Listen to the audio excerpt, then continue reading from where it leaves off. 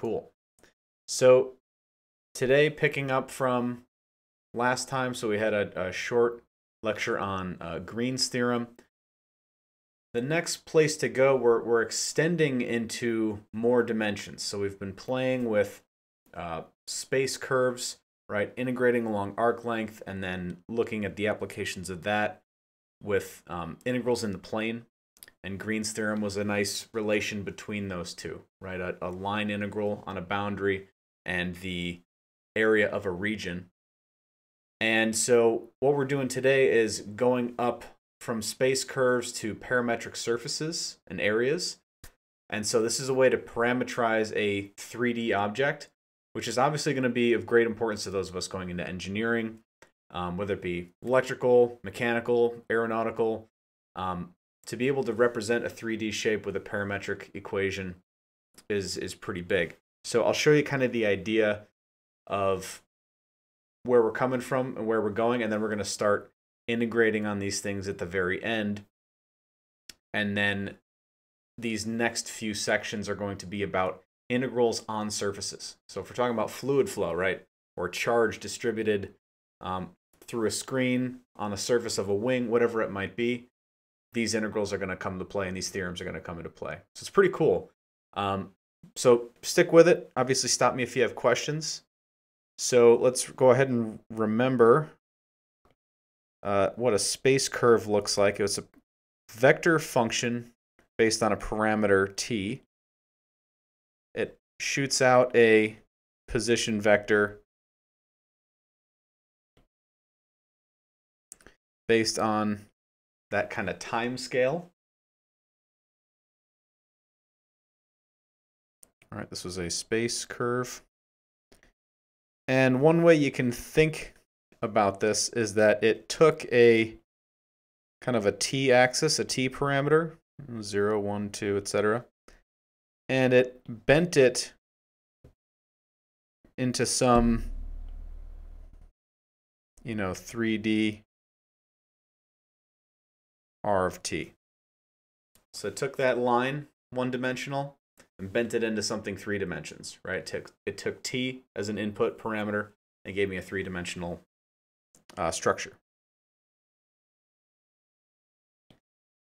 So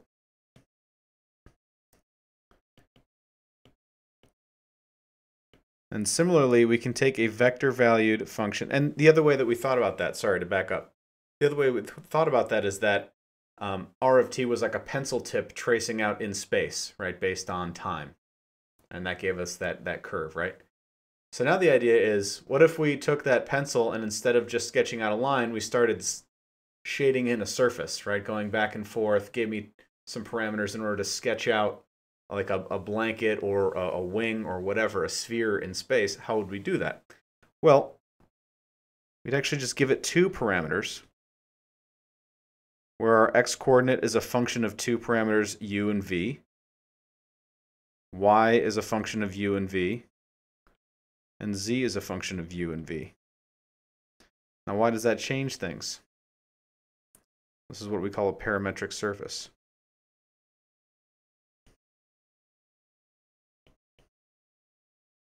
It's based on parameters u and v. Well, what this thing's doing is taking some UV plane, don't need an arrow there, some UV plane, a 2D shape, and morphing it into, some 3D thing.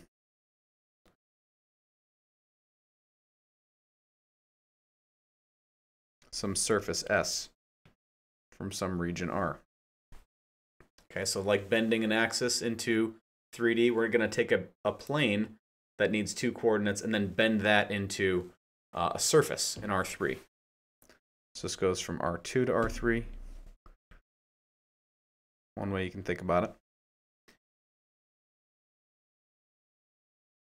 So we're going to take a little bit of time to visualize from the formula what this thing looks like as a surface. based on what we remember from chapter 12 and such. And then we'll look at a few facts about these things, and then look at applications like tangent planes and finding the surface area, which is pretty sweet. So, first example here.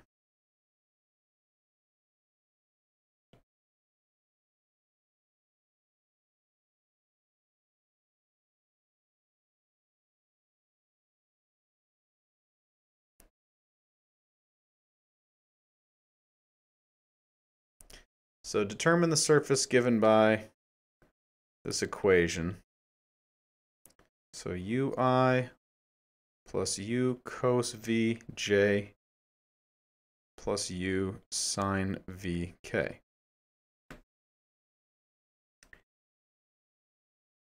So I'm going to drive at this algebraically, and then we'll look at a different way to do it using what we call grid lines, kind of visualizing the traces of these things.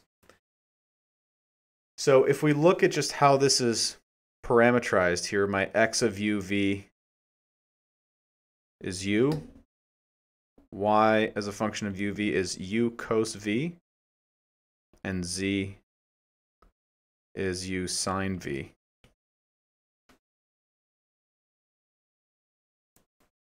You might see this u cos v, u sine v, have an idea that something round is happening.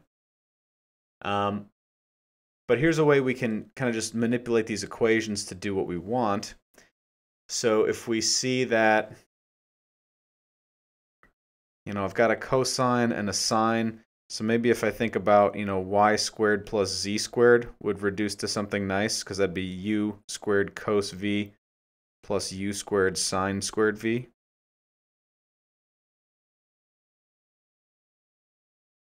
Which is really just u squared. Well, that's nice because we know that u is already given to us as our x-coordinate, right? We know that this is really x squared. So what we've been able to do here is just what we call eliminate the parameters, right? Get rid of those extra parameters. We can just describe it in terms of x, y, and z. Because now I see, well, y squared plus z squared equals x squared.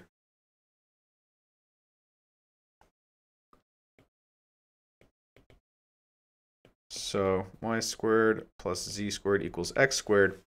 And we know that this is what? This is a cone along the x-axis. Right. I don't need to sketch it. You guys can visualize that. But so this is one way that you can get a sense of how a surface has been parametrized. You see it looks wildly different when we use the parametric representation than, just using x, y, and z, just using an equation. So from like a graphical perspective,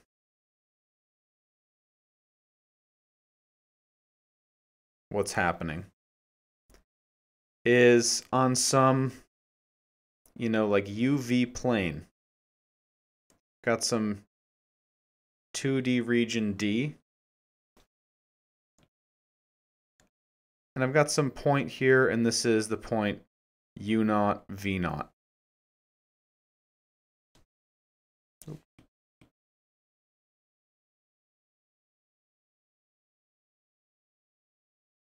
I'll even extend these through. So here's V0. Maybe I'll make this one red.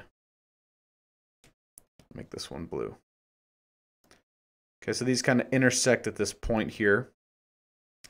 We're going to watch, what happens to it as we move into R3. So the vector function assigns this point to some surface.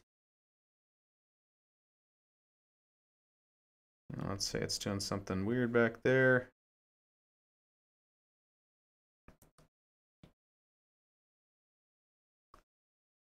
And so here's my point with a, it's being sketched out by the vector function, and this is r of u0, v0.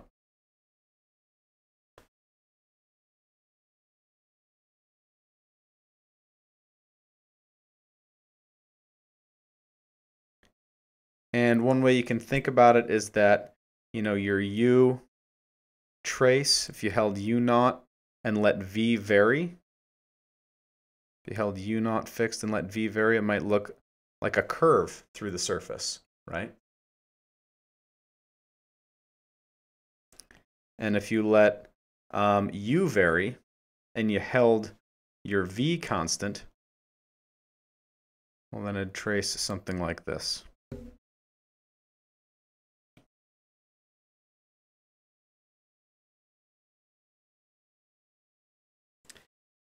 So the idea with that is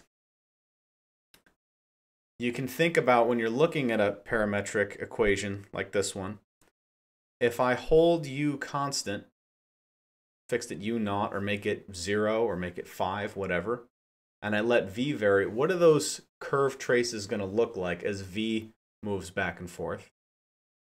And then look at it from the other perspective. If I hold V constant and I let U vary, what's going to happen? So you can kind of get a sense from looking at this, what would happen if you held just U constant fixed at 1. Well, then this is going to be what? X coordinate of 1, Y is cos V, Z is sine V. So you're looking at a circle of radius 1, right? And those cross sections are describing, well, it's this way, right? Out on the cone in the X direction, right? Plus and minus. And then you can do that by holding V constant and letting U vary. What is it going to look like? Well, it's going to look like the line, what, Z equals X. It's going to be that constant, or that identity, not identity, the line of slope 1 is what I'm looking for, going through the origin. So I'm going to show you what I'm talking about without my hands. I'm going to use calc plot in a second and show you a little bit more clearly, for example 2.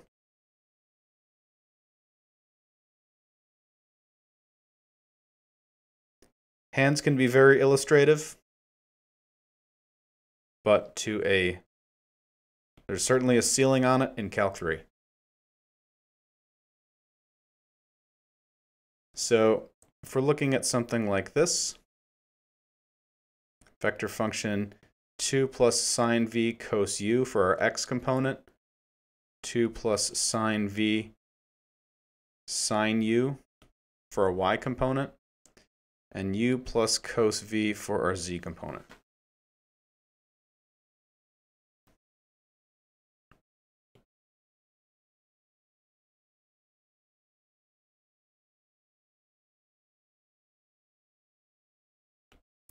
So I'll put this graph in the notes again.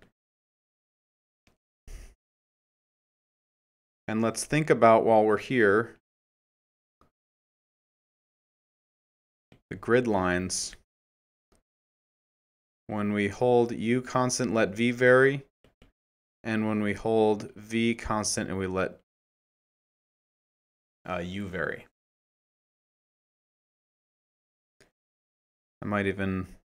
I'll mark V with red here.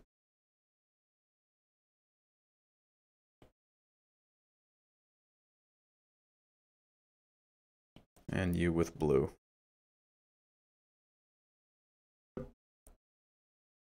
Again, just kind of pin in your mind what's happening. So try to just think about what you imagine this will look like. You can even jot it down, what our U naught of V will look like.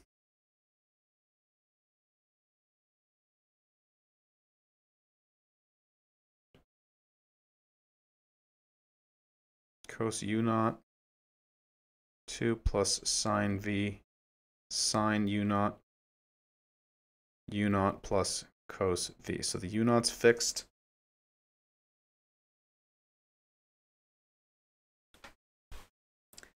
So, one way you can think about it is U is like 0 or a fixed value.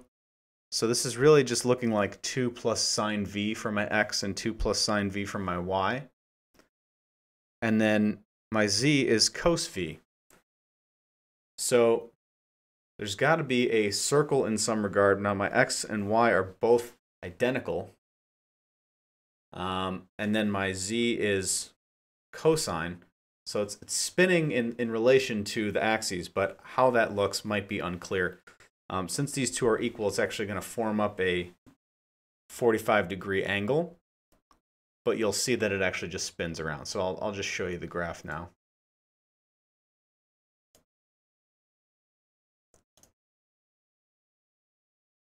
Okay, so this is what this looks like.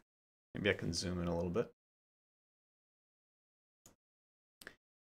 So starting at the XZ plane here, you see that the cross sections, when we hold U constant and we just let V vary, what happens is you get these cross-sectional circles that that twist around. And when you hold V constant and you let U vary, you can think of this as a scalar, this is a scalar, and then you've got cos U, sine U, and U. You might remember the look of that graph is the helix, right, that spins around, moving in the Z direction. So you've got these two things happening with the cross-sectional circles as the grid lines in one direction, and you can see them here on the graph, and in the other direction are the helixes moving up. And so it's kind of taken this UV plane that you see here and bent it into this tube that's spinning around. Okay. So this is one of the more complicated ones. They can obviously get more complicated or less, but thinking about the grid lines in this way to produce the surface, it's not always necessary to visualize, and I say this a lot, but it can help offer a perspective on problem solving that you might not otherwise have access to, right? So when you can, go for it. Otherwise, you can just chase it down algebraically. All right. Questions on this surface here, on this graph? Okay. Let's shoot back here.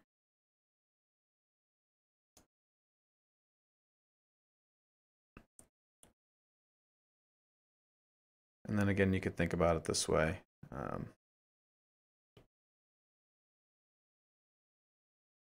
2 plus sine V naught. So this whole thing would be like a constant times cos U.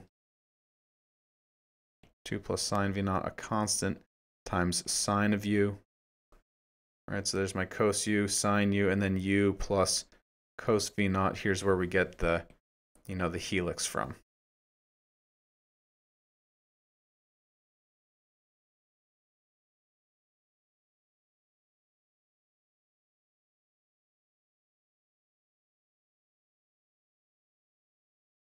All right.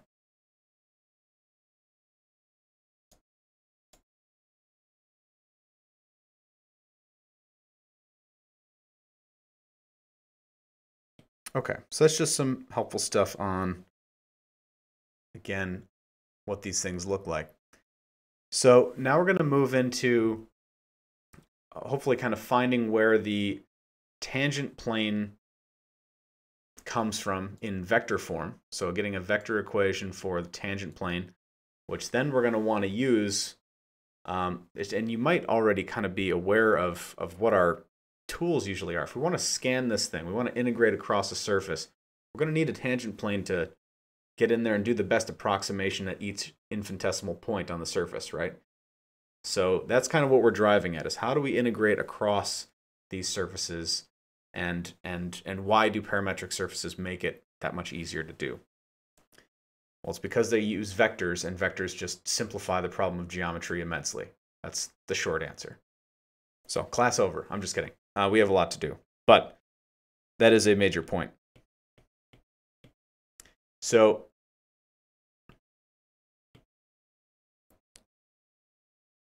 let's find a vector that represents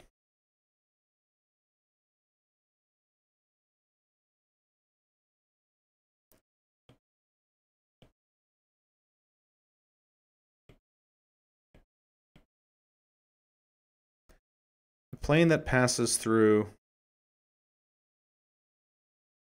point P naught with vector position vector R naught and contains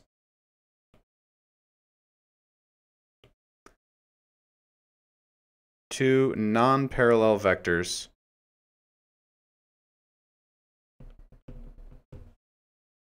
A and B.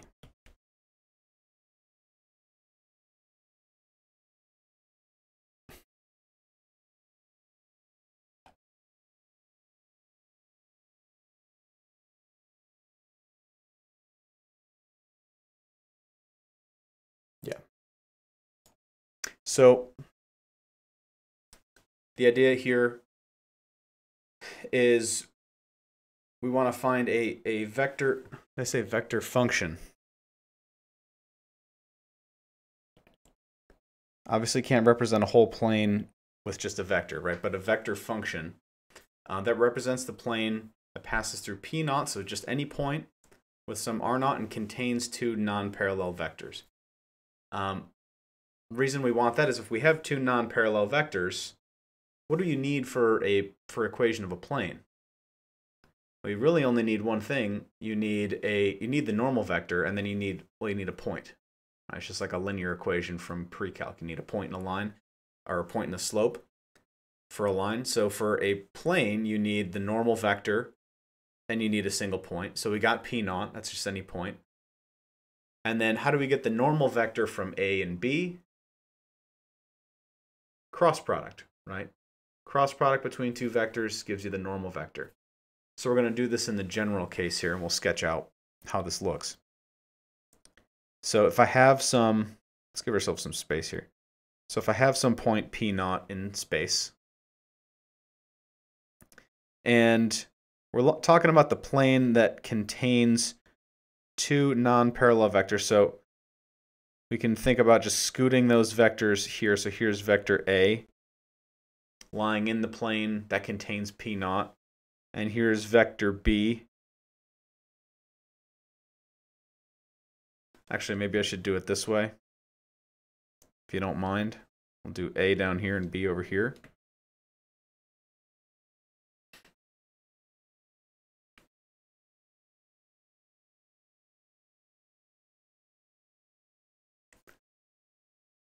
So then any other point in the plane, let's say this point here, P, lies in the plane. How do we get to it in terms of P naught? Well, what we could do is just scale up A, call this U times A, scale up B,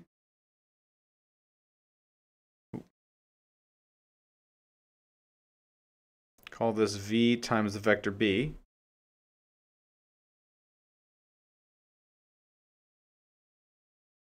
Then we can add them together to get that point, right? So here's VB, here's UA.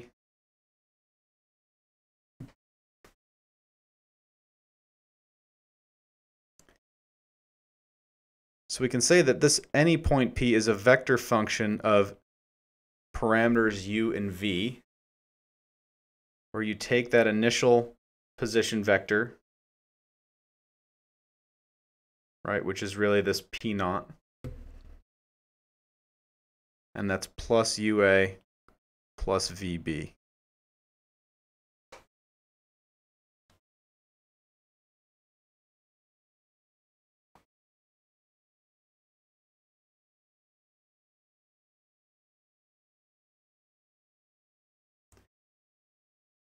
So here we don't really, the normal vector here is implied in this equation. This is a different way to write it. We're going to look at it later when it's explicitly used.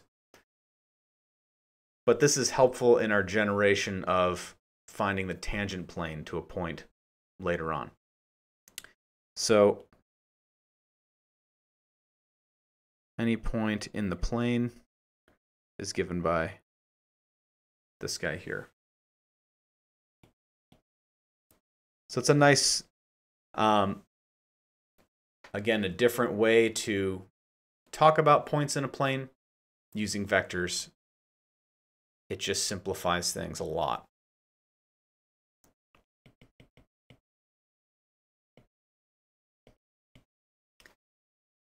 So that, again, may or may not be of some help too with your problem set and your practice problems, rather. So here, now we're going to try to look at one of the ways to parameterize a surface. There's a bunch of ways to do it. There's not a cookie cutter way to get there, and I think you guys are used to that at this point, that problems are going to require some thought, getting a little creative. But I'll show you how we think about a few of them. Right, given a surface, we want to parameterize it.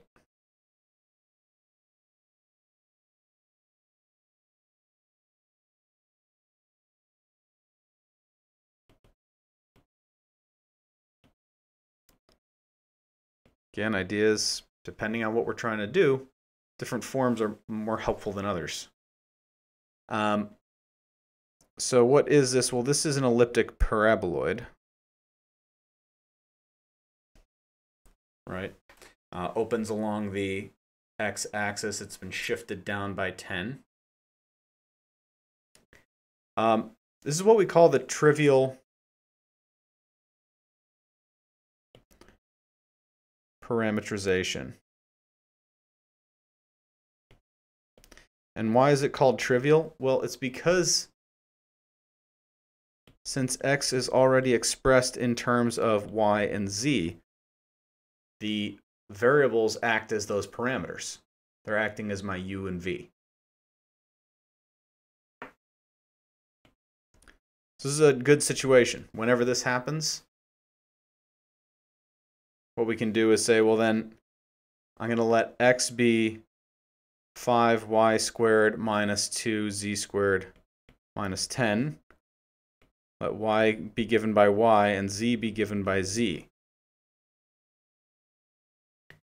If you really want to stick to, using u and v for whatever reason to keep your formula simple, you could do it like this. Y equals u, z equals v, something like this. But it's like, why make things more difficult? So we can get a vector function of parameters y and z that represent this. And so it becomes 5y squared minus 2z squared minus 10 for my I component, plus y j hat plus z k hat. And so now this is a way to represent this surface with a vector function. We have a lot more theorems about vector functions and things we can do with vector functions than we do with just a quadric surface or a given equation describing a surface. So this is nice. So in general, if you have a equation that's already expressed in terms of two variables, you've got that trivial parameterization. And this works, for if it's, y is a function of x and z, or z is a function of x and y, like we're used to.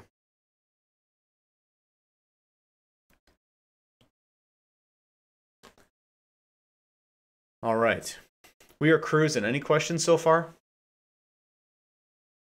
Okay, not too bad. All right. So this next one's a little bit tougher, and that's why we're going to do it. And you might see similar problems. So say parameterize.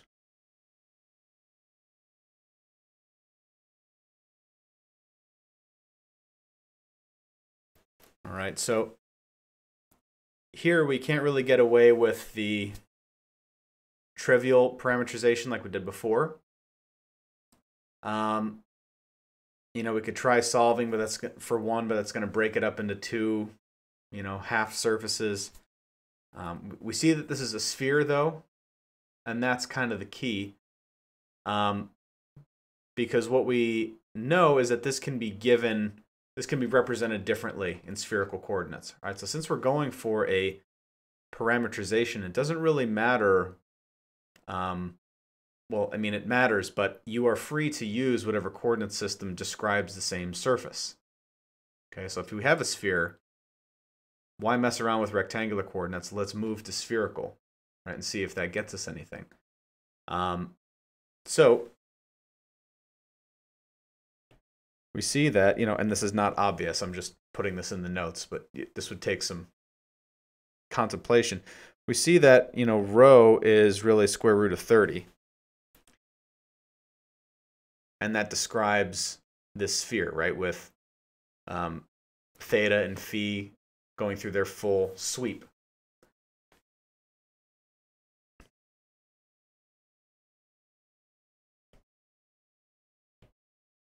So then we know that our x, which is normally given in spherical by, did I say phi or rho? This is rho. So rho cos phi cos theta. No. Somebody stop me. He's gone rogue. He's making up his own formulas. It's rho sine phi cos theta. Y equals rho sine phi sine theta.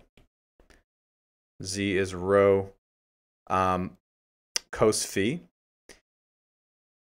And so since we have this piece, since rho is fixed, we know that we've got this thing in terms of two parameters now, because we can just fix rho to radical 30. So we know x is really radical 30, all this stuff. Nope.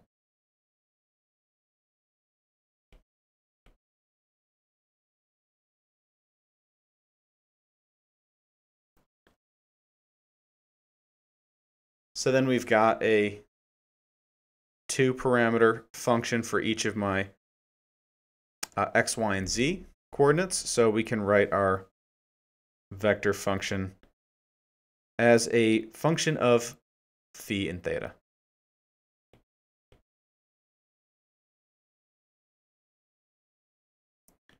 Radical 30 sine phi cos theta I hat plus radical 30 sine phi sine theta j hat plus radical 30 cos phi k hat.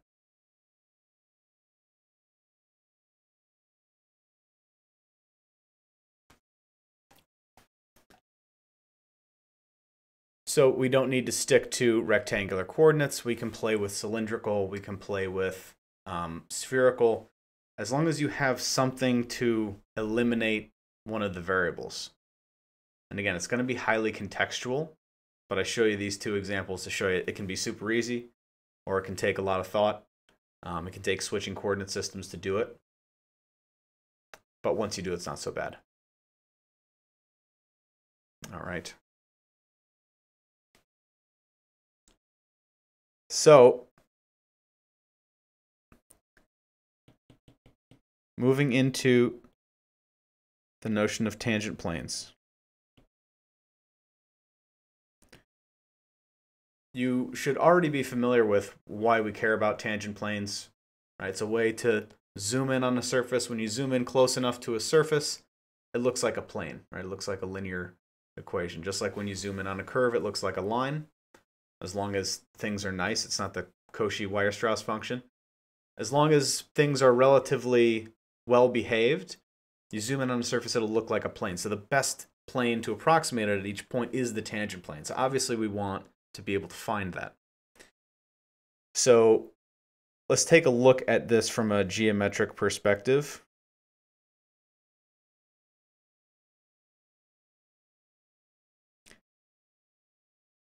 So let's say we've got some surface here. Some blob out in space. That's doing something like this.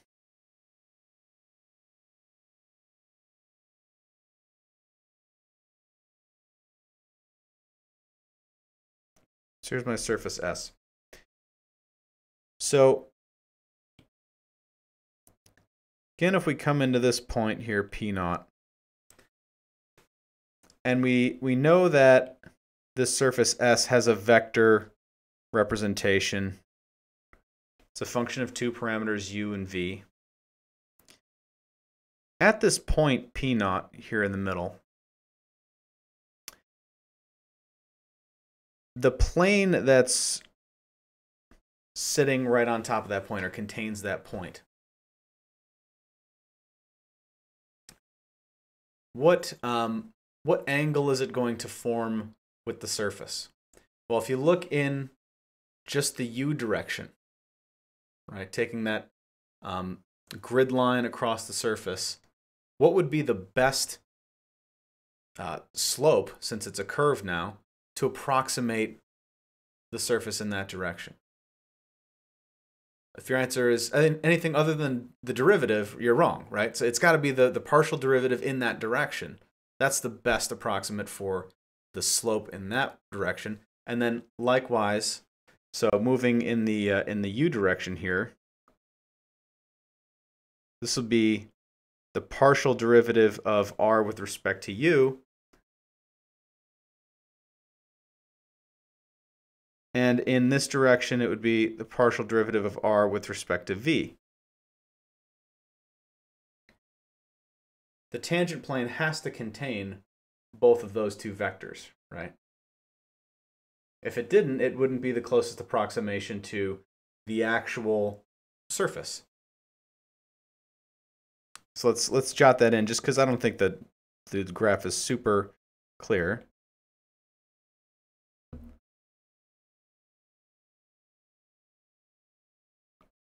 You know, the tangent plane, if here's P naught, this has to contain R, we said V was that direction. Has to contain RV and RU.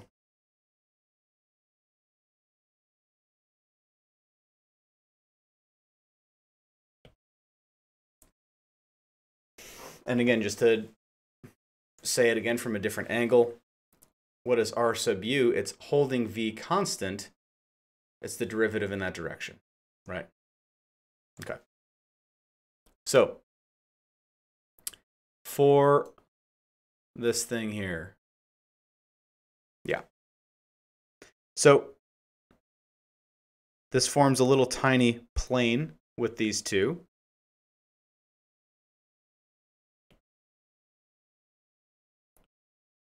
So then, if we're given this, oh, I'm going to run out of room here.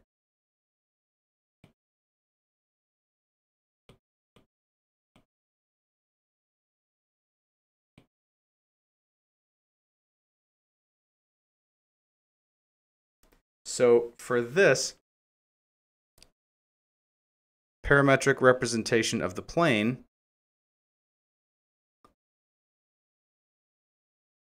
the cross product of the two partial vectors, partial derivative vectors, is normal to the tangent plane. Right? Again, how do we know that? Well, if this tangent plane contains r sub u and r sub v, then the vector that's normal to that plane is going to be the cross product of those two vectors. And the other piece that will come into play later is that for that little tiny wedge of the tangent plane, the magnitude of that cross product gives you the area of it, right? Remember how the area of the cross, or the area of the parallelogram formed by the two vectors, that's the magnitude of the cross product? So that's going to come into play in a little bit. But let's compute this for an example first.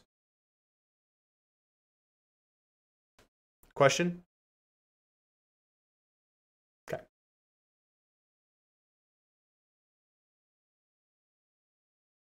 All right.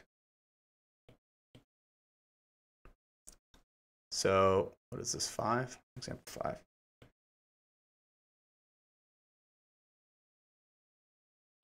So let's say we're asked to find the equation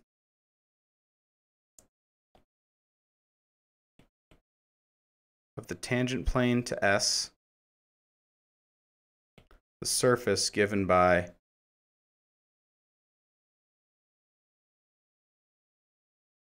this guy here, ui hat plus 2v squared j hat plus u squared plus v k hat at the point 2, 2, 3.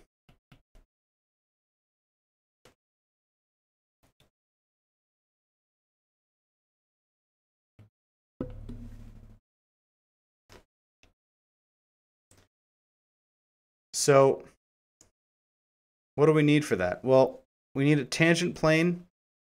You remember the tangent plane is given by what? Well, we can write it a few ways. Z minus Z naught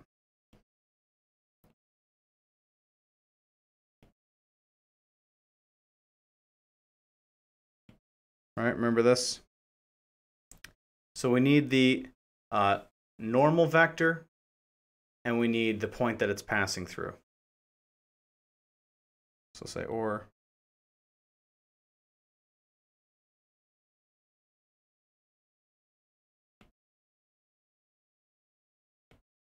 Right, because this is not in a vector form.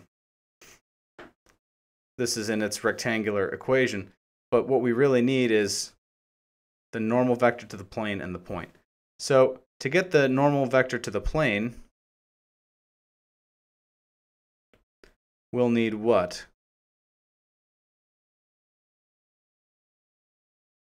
The partial derivative in the u direction vector function, and then the same in the v. And then we'll cross them to get the normal. And then we know the point already is 2, 2, 3. And then we'll be there, because then we have what we need for, right, ax plus, well,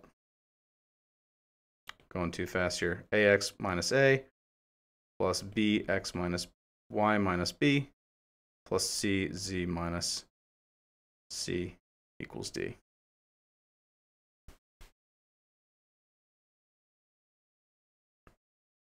Equals 0. Equals 0. Yeah. So let's go ahead and find that. Well, how do we find the partial of this function with respect to u? You take the partial of each of the components with respect to u.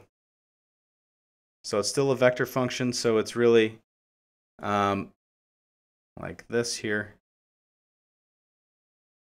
You know, it's dr. Oh, let's not do it like that.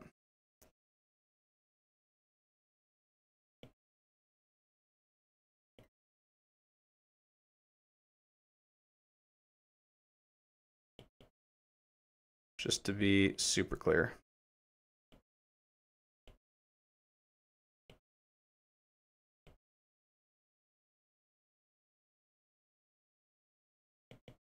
All right, so this is 1 I hat plus 0 j hat plus 2 u k hat. So that's just I plus 2 u k.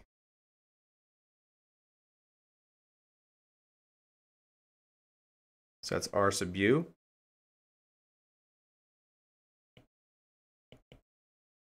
So let you guys take a second and find r sub v, partial with respect to v.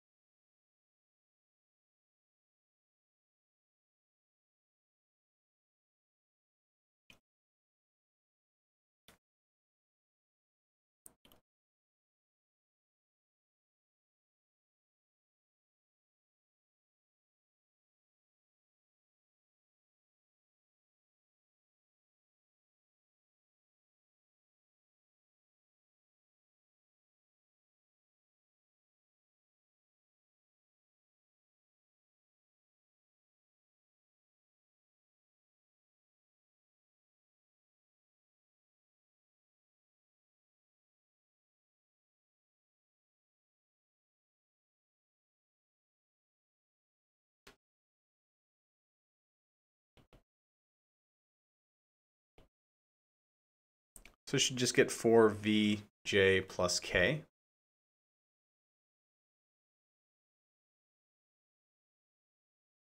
We've got this guy, we've got this guy. So to find that normal vector to the plane, we cross these two vectors.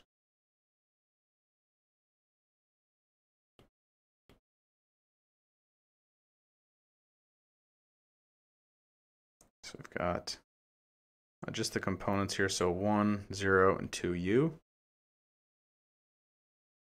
And then 0, 4v, and 1.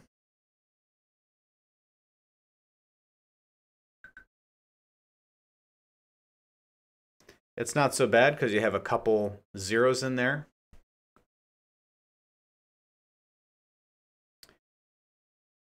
But you should get negative 8uv I hat minus 1j hat plus 4v k hat.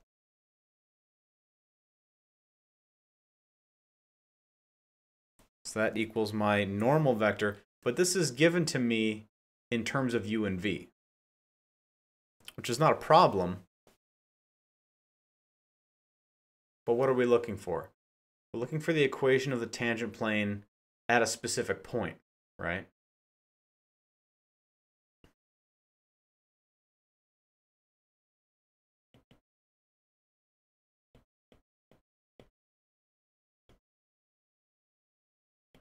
And the point's given to us at 2, 2, 3. So the question is what u and v parameters get us there. Well, we go back to the original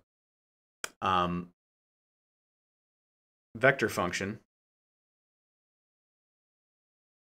which is what, ui hat plus 2v squared j hat plus u squared plus v k hat. And we know that this needs to point to 2, 2, 3.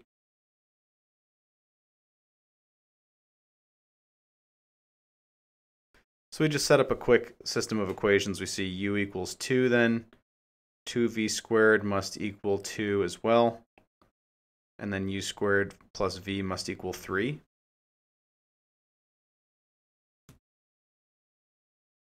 So u equals 2, that's fixed, that's good.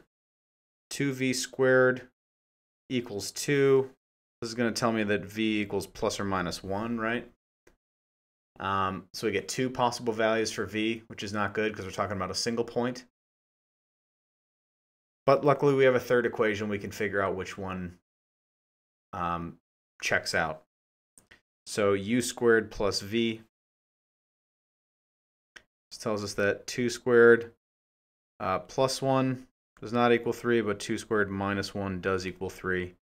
So we just take v equals negative 1 and u equals 2.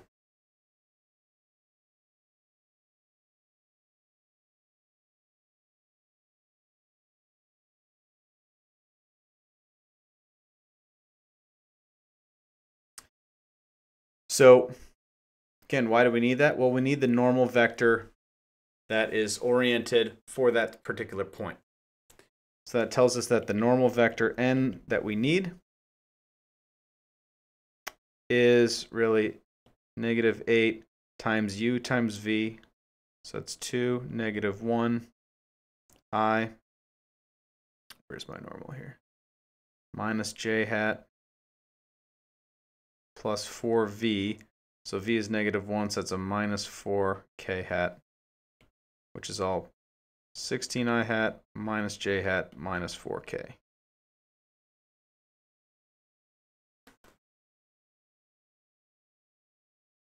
So I've got my normal vector, I've got my point where I'm at, so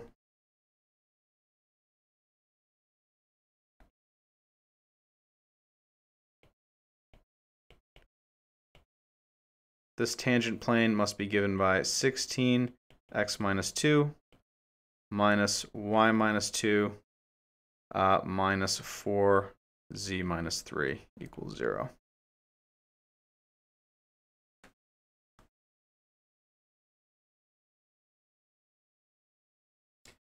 So nothing too crazy, but just kind of seeing how the pieces interlock here. So we'll take a moment to let you get that down.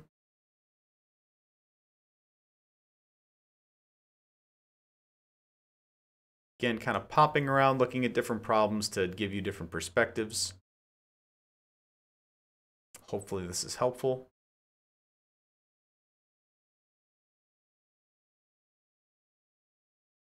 And any questions thus far?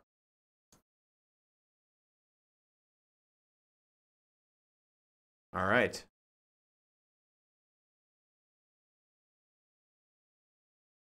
All right.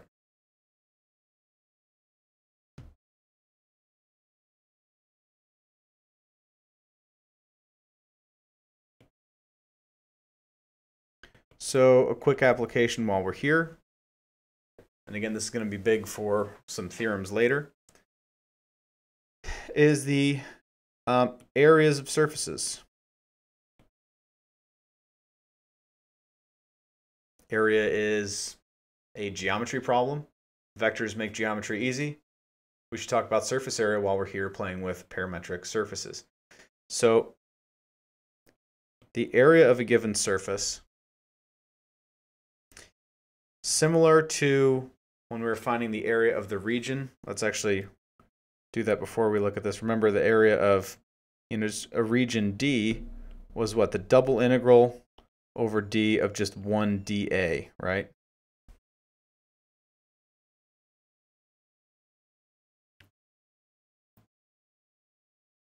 Well, here the area is going to be given by the double integral over D, which is the plane, right? The projection down from where this thing came from. There is that area element, but remember this was parametrized, so we need the magnitude of those little parallelograms as we move around the surface based on your coordinates u and v. Okay, so as the pencil tip sketches around, it's kind of moving at a different speed, quote unquote, based on your parametric function. So that's that kind of corrector for the fact that it's not just a UV plane. This thing has, it's either curved or it's got ripples or whatever, and this is going to account for that. So again, another little sketch to kind of remember that. Nope, I don't want that.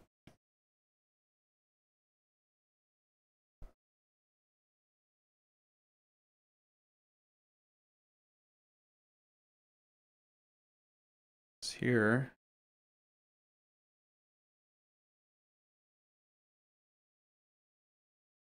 The area of this parallelogram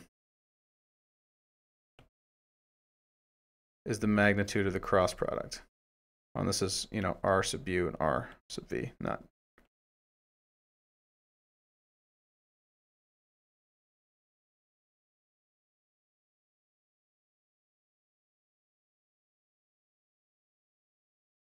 Just keeping that u on the bottom so that we don't have to worry about the sign, because it is a signed area.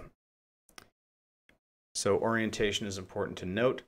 But that's what this little bit is it's, if we're approximating the surface with these tiles, this is the area of the tile.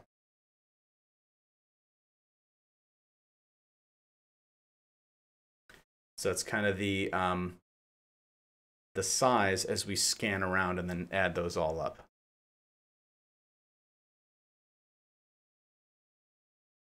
And again, this is where R sub u is x sub u I hat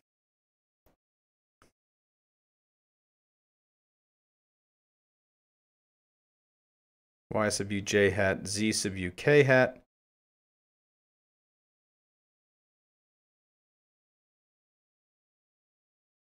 Because remember that x, y, and z are functions of u and v.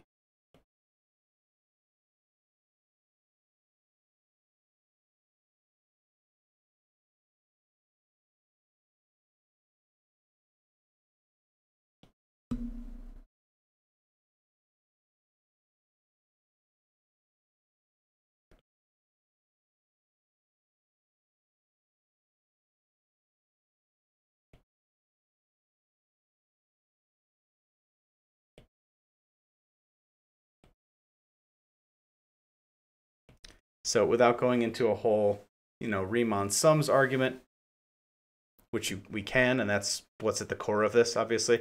And that's what I had to do in Calc 3, but I'm sparing you all that. You guys kind of are familiar with the process, right? Break it into tiny discrete parts, infinitesimally small.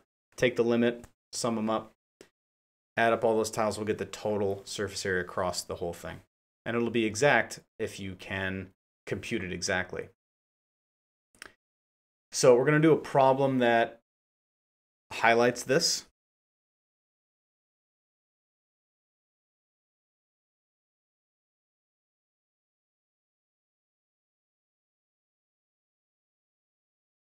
So we can use this to find the surface area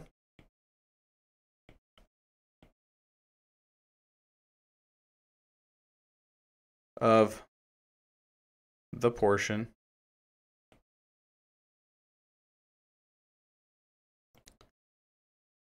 of the sphere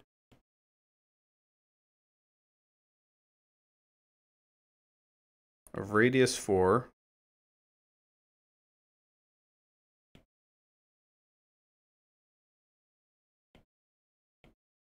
that lies inside the cylinder, x squared plus y squared equals 12, and above the xy plane, where z equals 0.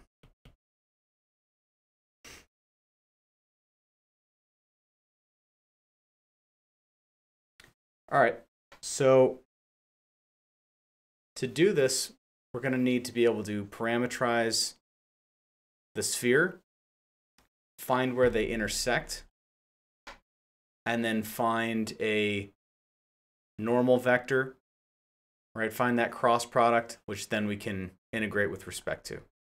Okay. So again, since things are round here, moving to the moving to polar and or cylindrical is a good idea. So first we'll start off, we want to parameterize things. So the sphere, we've already done this. A sphere of radius 4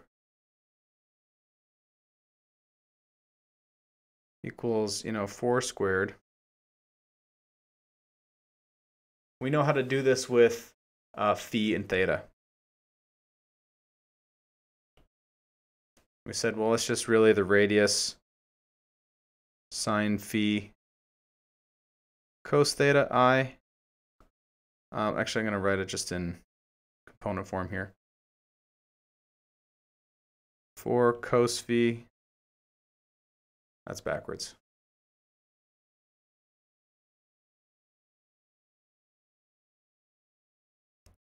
Sine phi, sine theta, and then 4 cos phi.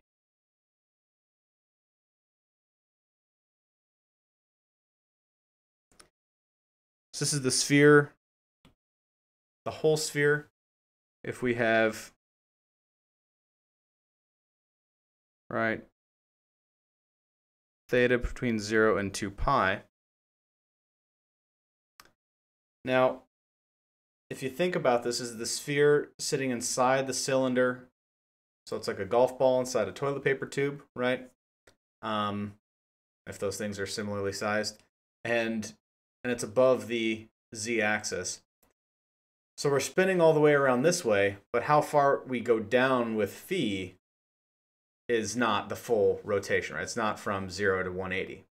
So the question is, where do they meet? So we know that theta is good to go. But how about this parameter phi? Well, we want to find where the sphere and the cylinder intersect.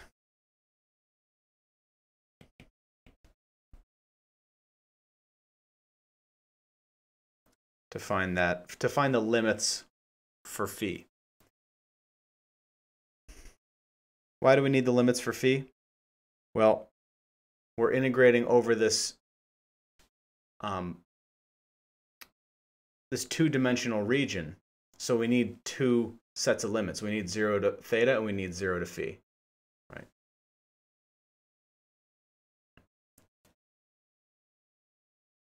And actually, let's write this in here while we're up here. You know, this is this area element.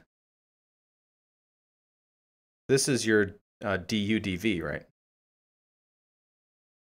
So obviously, your limits over here would have to be u and v. Okay. So we want to find where the sphere and the cylinder intersect.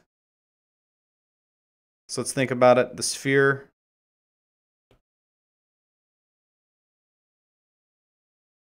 well, this is going to be where this equation, you know, it's normally equal to 16. The cylinder is really x squared plus y squared equals 12, right? And so if we take this and sub it into the sphere equation to see when they're equal, this is really, you know, 12 plus z squared equals 16.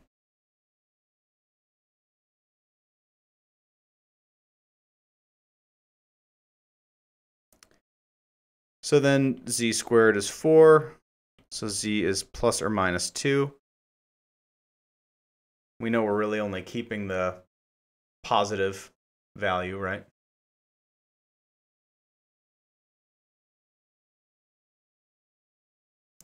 Because we're above the xy plane.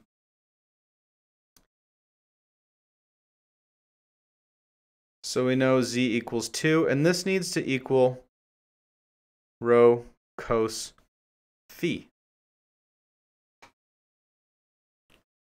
Well, we know the radius, that rho is fixed at what? It's fixed at 4, because it's the sphere of radius 4. So 2 equals 4 cos phi, and this will help us find what we need for our phi angle.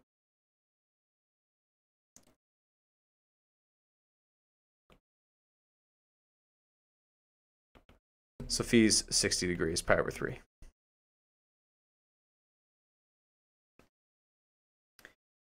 So what does that mean? This means we have the limits for phi. It's between 0 and pi over 3. Why does this make sense? Well, let me see if I can do a really bad and fast sketch. We have a cylinder, and we have a sphere sitting inside it. Cylinder's smaller, so the sphere kind of cuts over the top like this.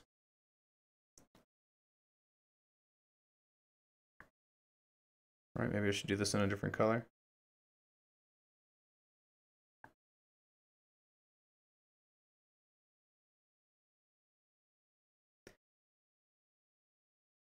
But where it meets is going to be this circle around. And oh, this is a terrible picture. But it starts up here and ends here. And so we're talking about this angle for phi here. And that ranges between 0 and 60. Does that help a little bit? Okay. This perspective on the sphere is way off. It should cut around the back, but whatever. So that's phi. And you can drive at this totally algebraically too. You don't need the sketch. So now that we have that, we've got our limits for integration, right? What are the 3 parts we need? Limits of integration, your area element, if there's a Jacobian, you need to deal with that, and then your integrand itself. Make sure it's all in terms of phi and theta. So for this, to find the area of S, it's a double integral over d dA. Well, here we're talking about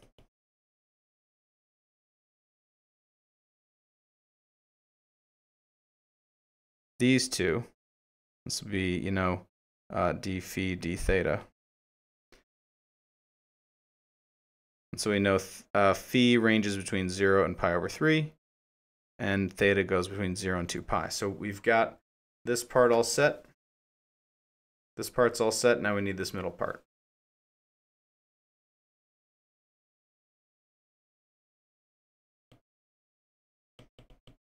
The magnitude of the area of those tiles, those parallelogram tiles that we're scooting along. So first we need, well, we can probably do this all in one shot if we really wanted to.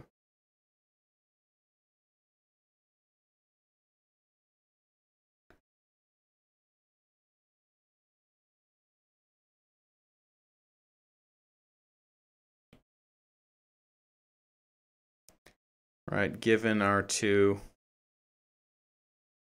functions, let's plug in our function over here and we'll differentiate as we go. We'll do the partial derivatives.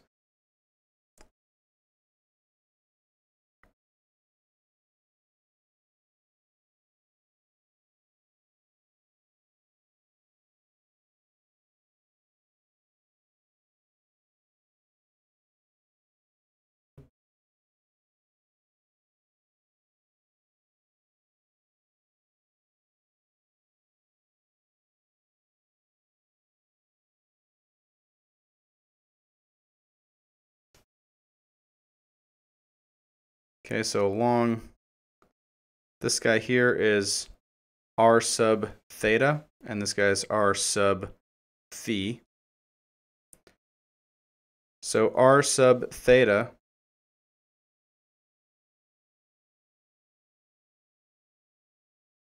is going to be given by this here. So minus 4, and we're not going to do all this out because it's pretty gnarly. But we'll write in the setup.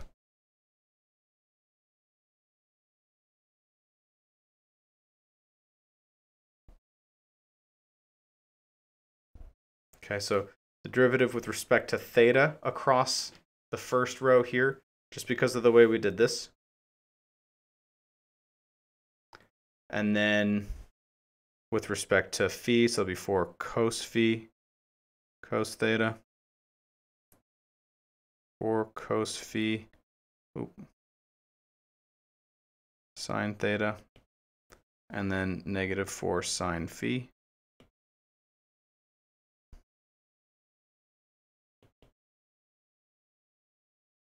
And it's not even like it's hard, it's just a lot of bookkeeping.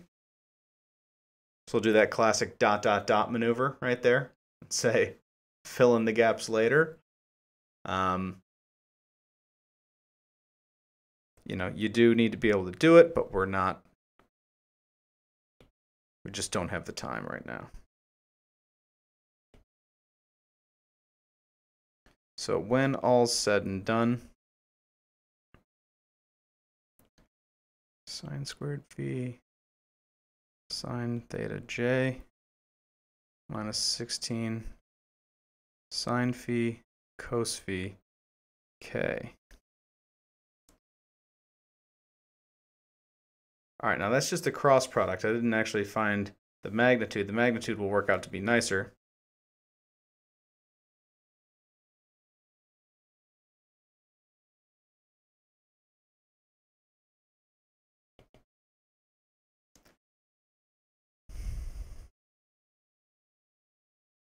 Because that's going to be what? Well, you know, this piece squared plus this piece squared plus this piece squared.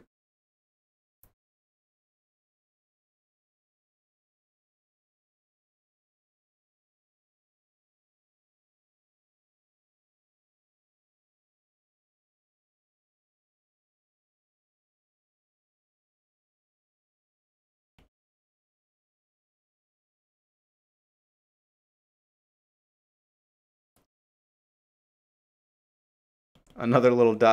situation, because there's going to be a lot of just Pythagorean theorem, Pythagorean identities rather.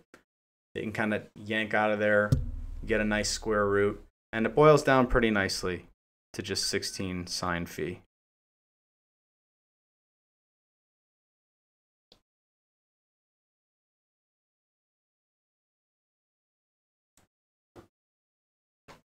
Okay, so since that is in your integrand, you know that you need to integrate with respect to this first. And I mean, in the spherical world, you need to end with theta anyway. So this is fine. So this is our piece here. So now we're good to go. So now we know the area of S is going to be given by the double integral, 0 to 2 pi 0 to pi over 3, where the cone and the sphere meet. 16 sine phi d phi d theta. You can remember this is your dA. This is normally your du dv or dv du. And this is a pretty easy double integral from here.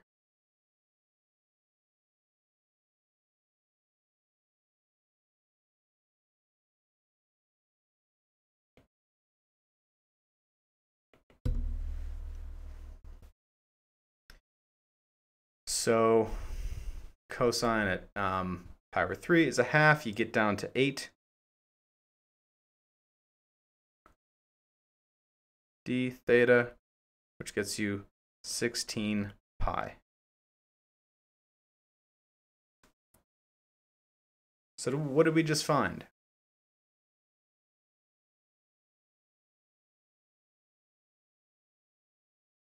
Surface area of, the sphere inside the cone,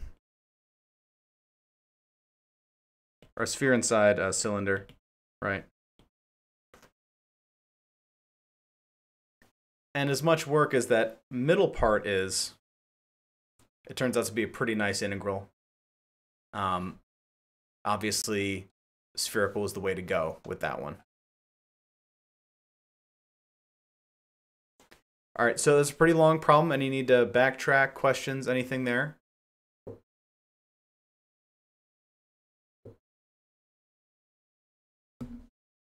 All right, still having fun? Okay, good talk. All right. Let's keep going. I actually only have one more example.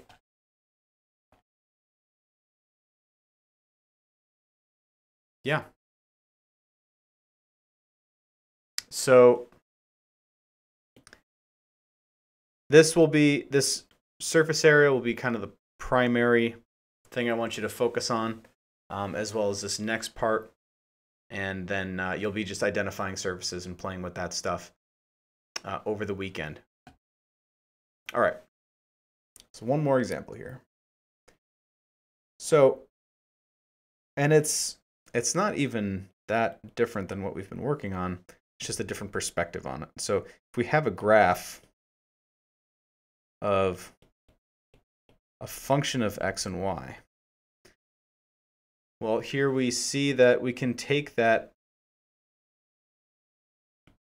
trivial parameterization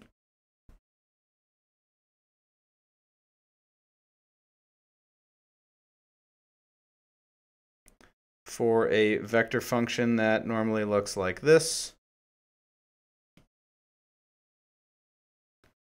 Now it's a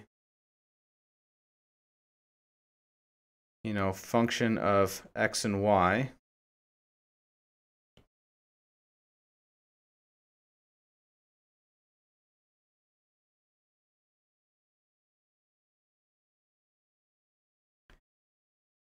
So when we take the partials, right, because if we're going to talk about the surface area of a graph, of a surface, then we're going to need those partials. So the partial derivative of this vector function becomes what? Well, derivative of x is just 1i. Derivative of y, or yj, is just 0, so that's 0j. Plus the partial derivative of f of xy with respect to x. Well, that's just df dx, right? So we could write it as df dx k. Everybody see how I got that? Middle term dropped out because it didn't have any x's. And we see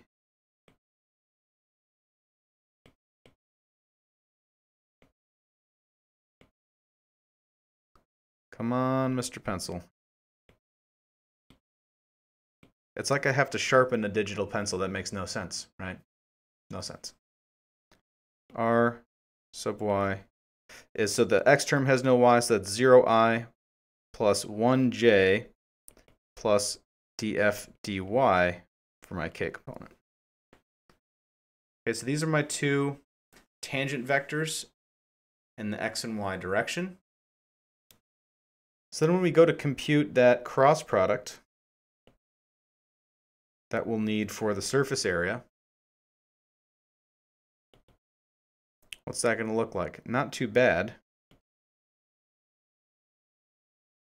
1, 0, df dx, 0, 1, df dy.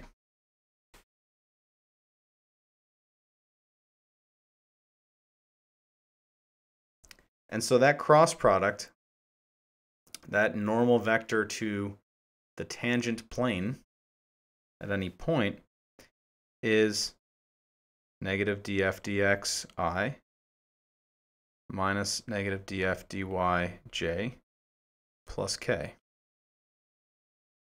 Or you can think of it as, f sub x I minus f sub yj plus k.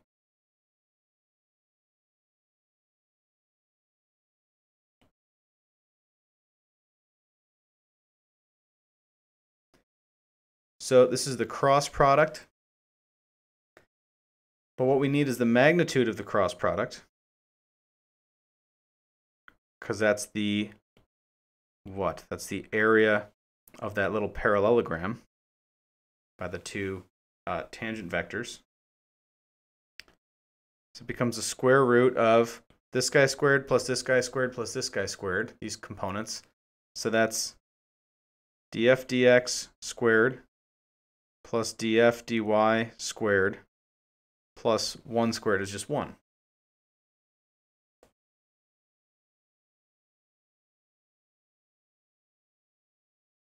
Or another way to think about it is just using z, right? dz dx.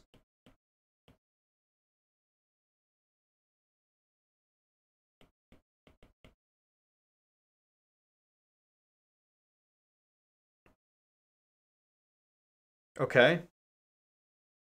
So then that tells us that the area of the surface described by f of xy is then the double integral over d of the magnitude of that cross product. So that's 1 plus df dx squared plus df dy squared, all dA.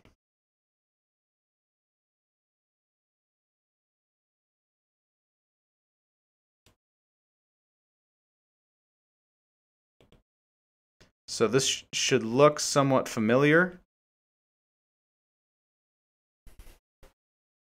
You might remember the arc length formula,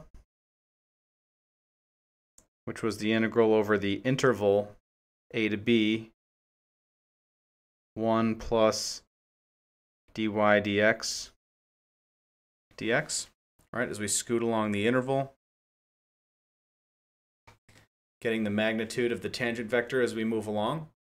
That's exactly what's happening here, except it's added one dimension. Instead of moving along a line, we're scooting along in this plane, and we're getting those areas, and we're adding those up. So this will give us the total area instead of the total length. So this is like a really good analogy for this, okay? Because we're zooming in as close as we can down to infinitesimals, and adding up the area of those little tangent planes. All right, so let's use this quickly, and then we'll call it.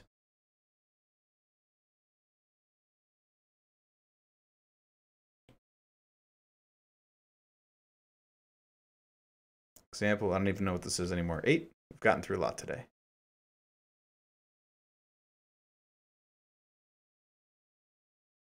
Find the area of the part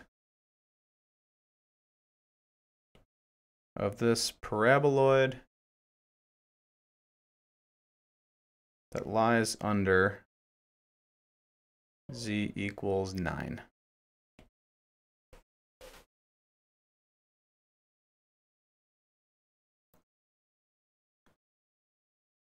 Okay, so again, just because we can sketch it, we should. Paraboloid hits here at 9. And we're looking to find the area as we scoot around this thing.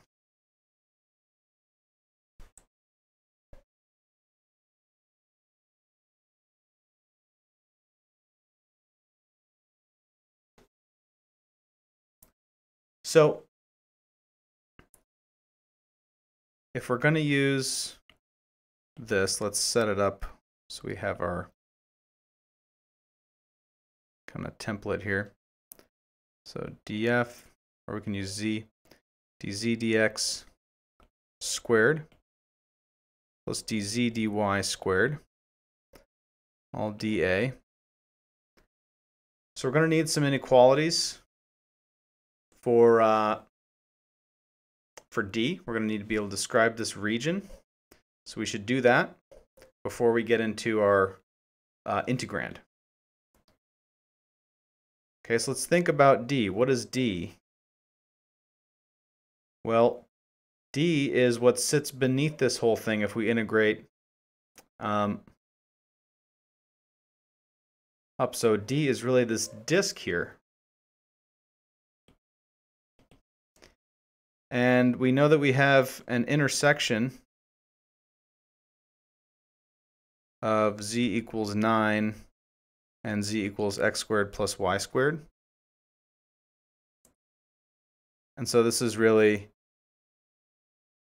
disk of radius 3.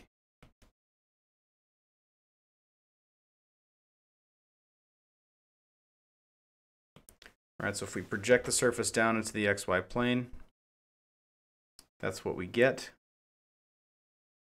And so, you know, this thing would be nice to describe in polar coordinates instead of rectangular. That's not going to be that hard to do. So if we think about it like this.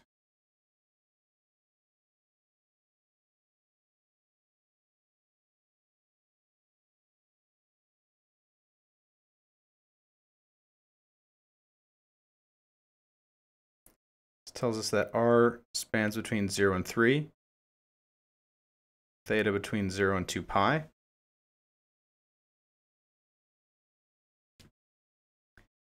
So then we've got our element set up for the limits and for my area piece. So now let's take a look at that integrand.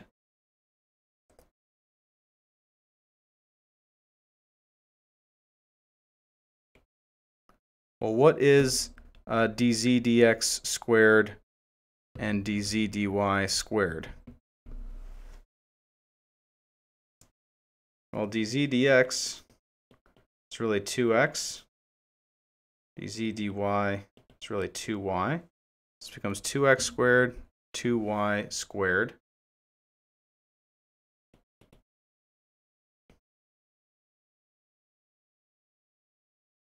Which is 1 plus 4x squared plus 4y squared. So maybe you can see here, this would be really nice to simplify. Because we know in polar world, x squared plus y squared is r squared.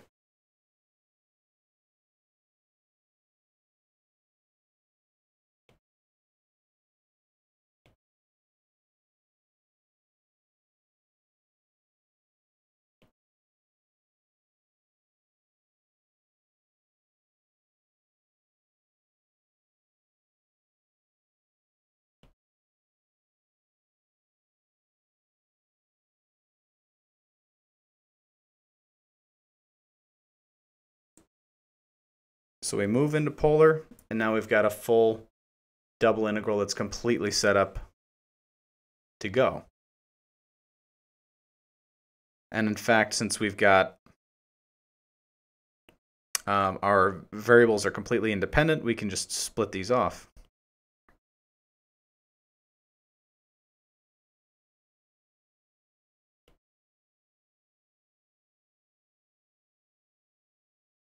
And do them separately here.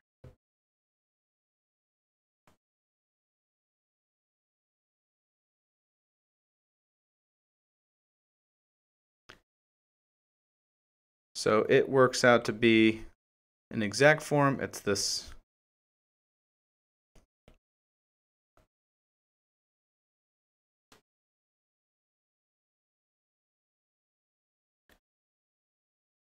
but that is that.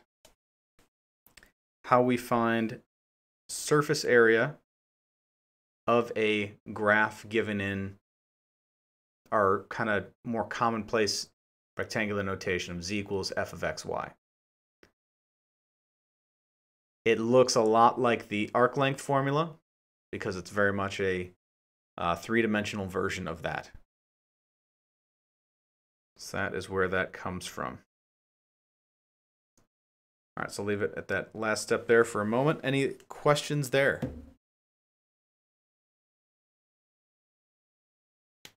All right. Sounds good. So we will call it there. Get the recording here.